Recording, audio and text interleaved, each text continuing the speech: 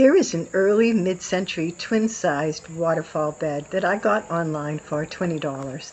It's in relatively good condition with some damage, as you can see, on the footboard and including damaged veneer.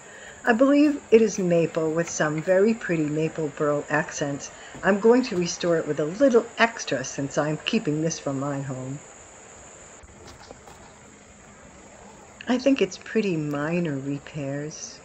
Little piece of veneer here, but not too jagged, and I'll clean it up. It has some pretty markings on it.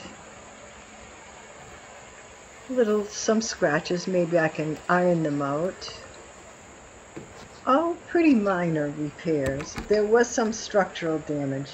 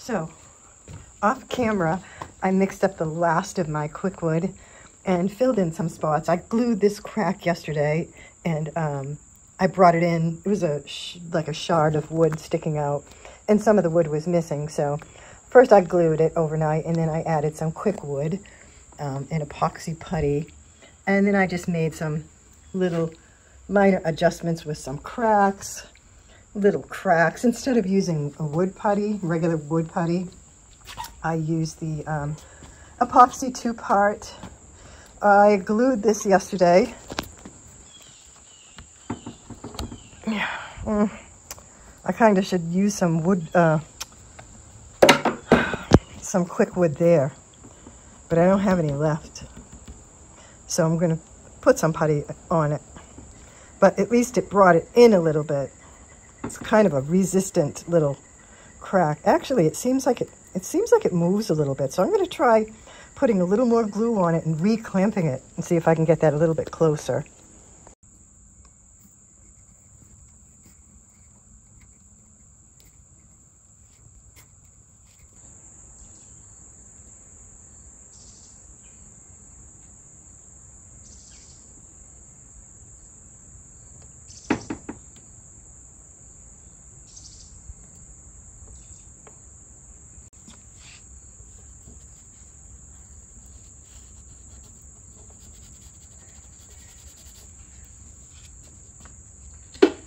Let's try it without that block. See if I can.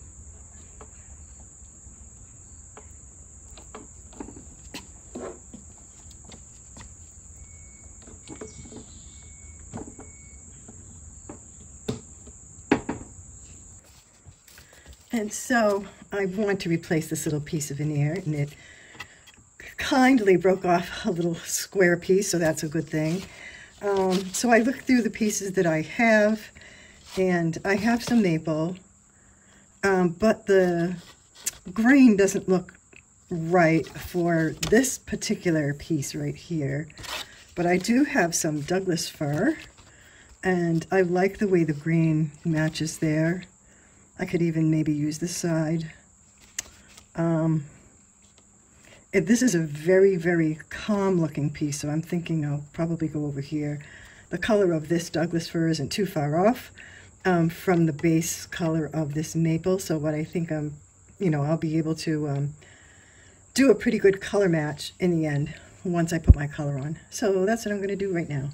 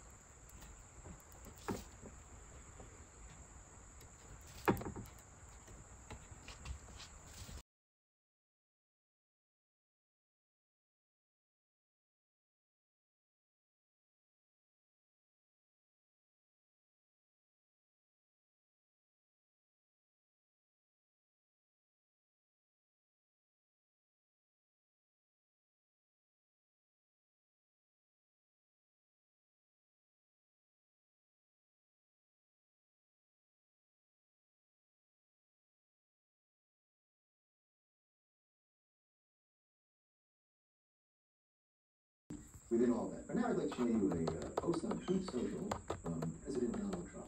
Why is it that Republicans are always fighting amongst themselves? Why aren't they fighting the radical left Democrats who are destroying our country? Donald Trump?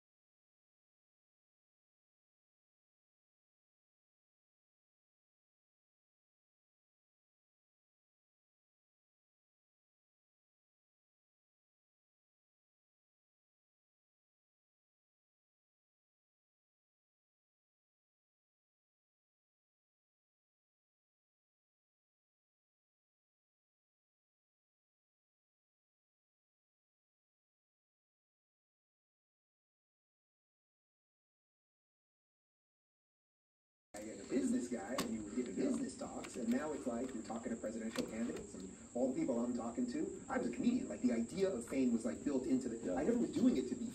Maybe subconsciously I wasn't consciously doing it that way. But like, fame was going to be an extension of what I did. You go into insurance, you're not going, I'm going to be famous one day. Yeah. No, listen. To be famous in insurance, it means nothing. It means you need something really illegal. For you to be, wow, what a famous insurance agent, right? Well, let's take all these clamps off and see what we have. Ouch. I always get bruises from these things. It's terrible.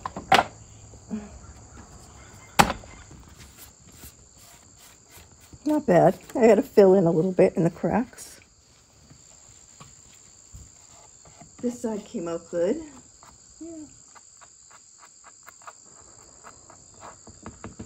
Yeah. Just fine.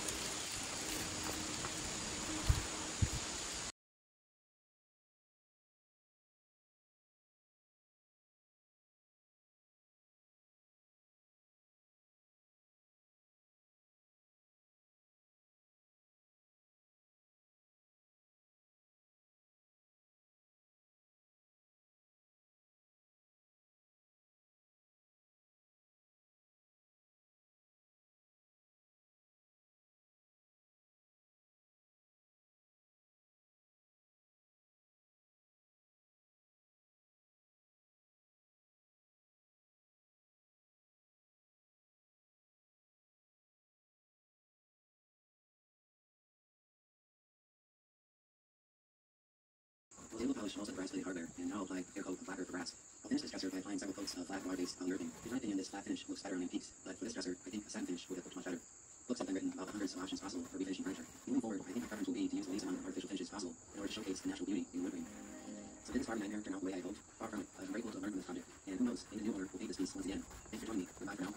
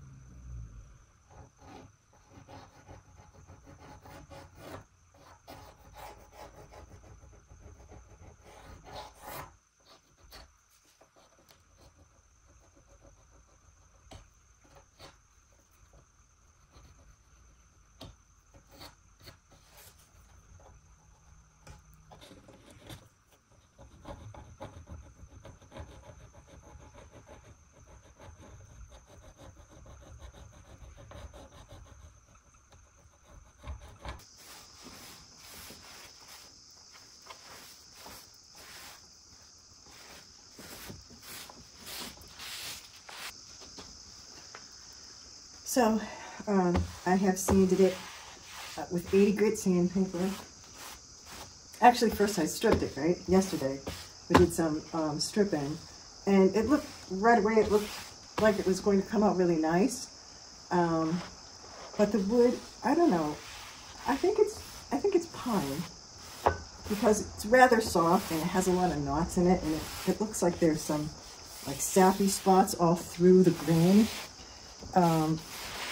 So, you know, I dug out the grooves here, the details, pretty well.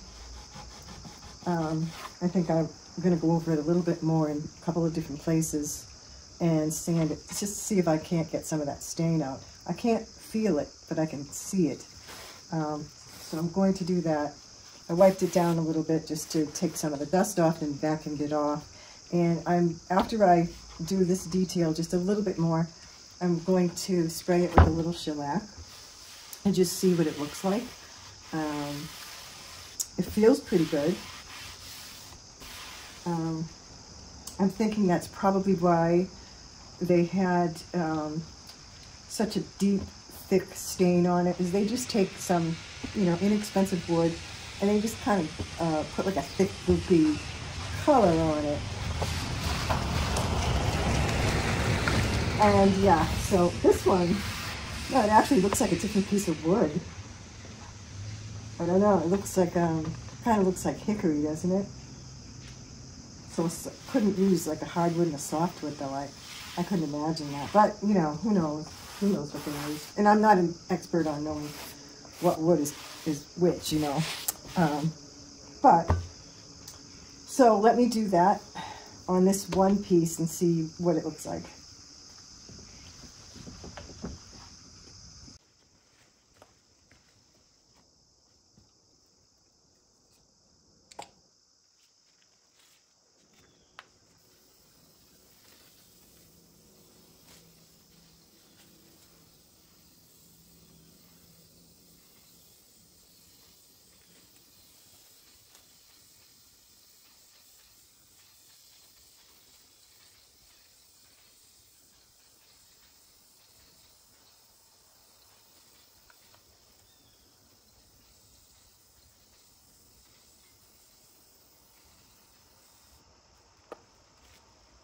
Forgot my mask.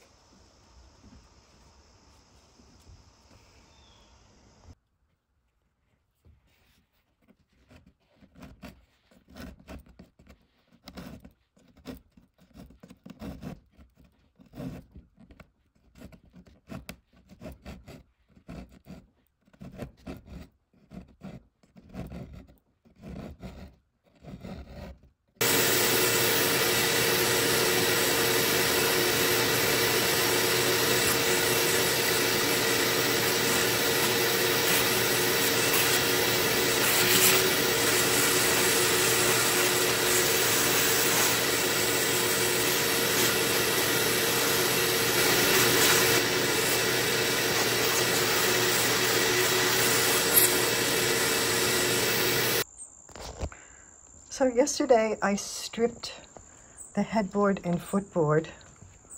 I had done parts of it before, and I still have to do some hand sanding right here. I kind of left it at this point, so I have this one small section to do with 120 grit. And then it looks like, so there's a lot of, some of these things probably won't come out. And then there are a few cracks. So here's a crack. I'm going to try to, I'm going to put a little bit of putty in there. Yeah.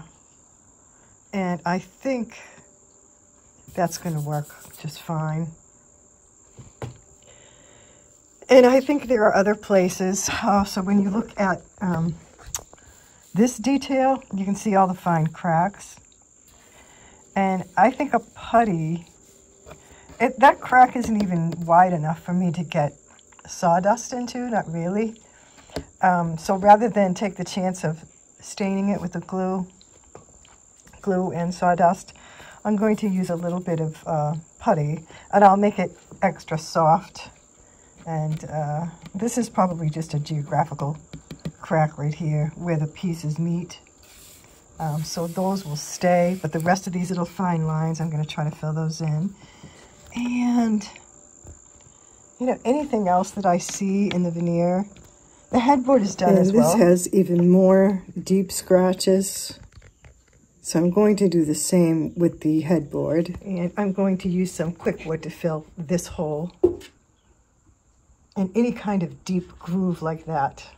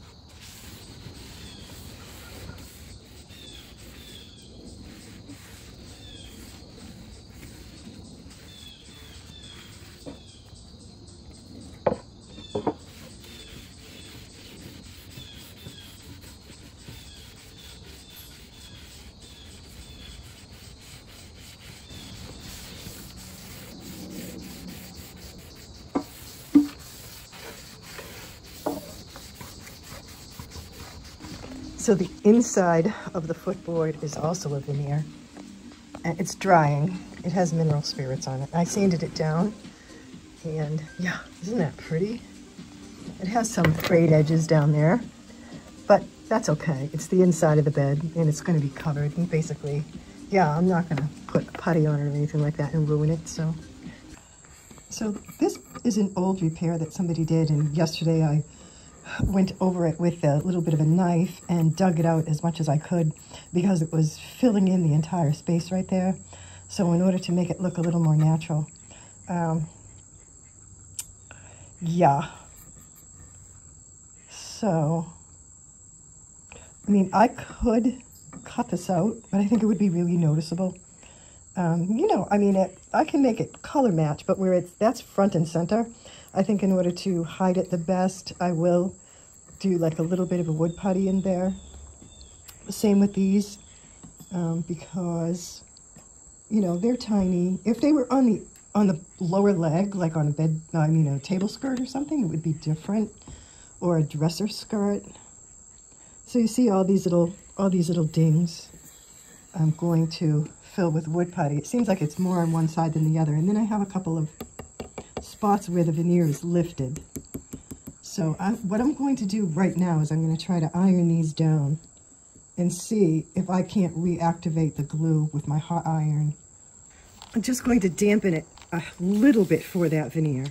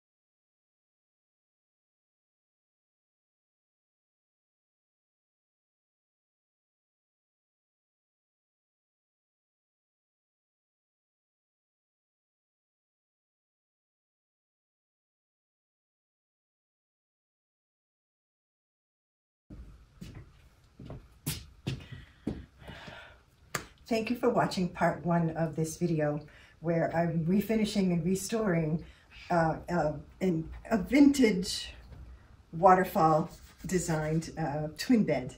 And it appears to be made out of hickory and has some really beautiful veneer patterns in maple.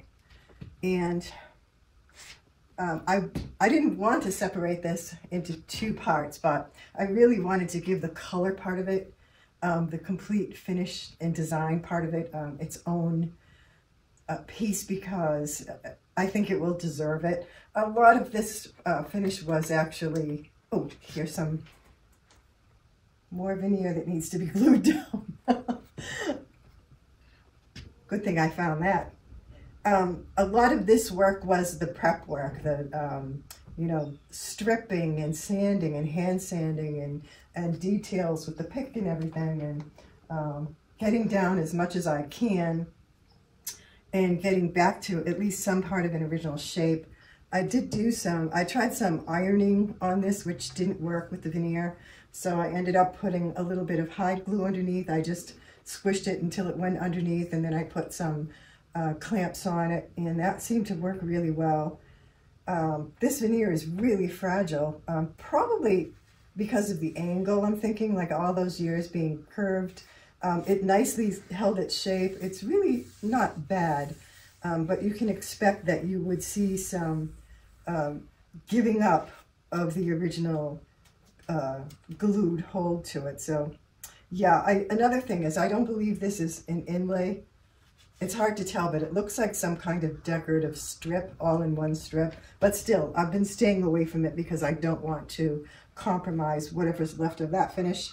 But yeah, so next week you'll see I actually have 2 different color stains that I'm going to use on this in a special design, and I'm hoping it will be really beautiful. So thank you for watching. I hope you have a great rest of your weekend, and I wish you all good and beautiful things. Yeah. Take care.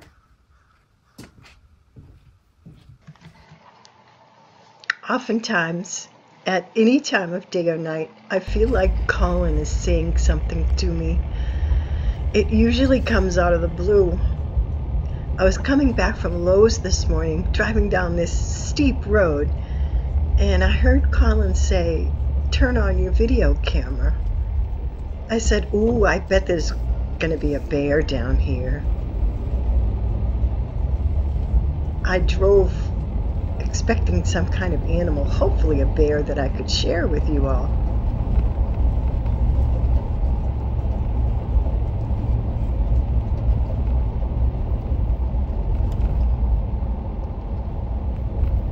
So pretty here. Oh, what's this? Listen to this incredibly silly exchange.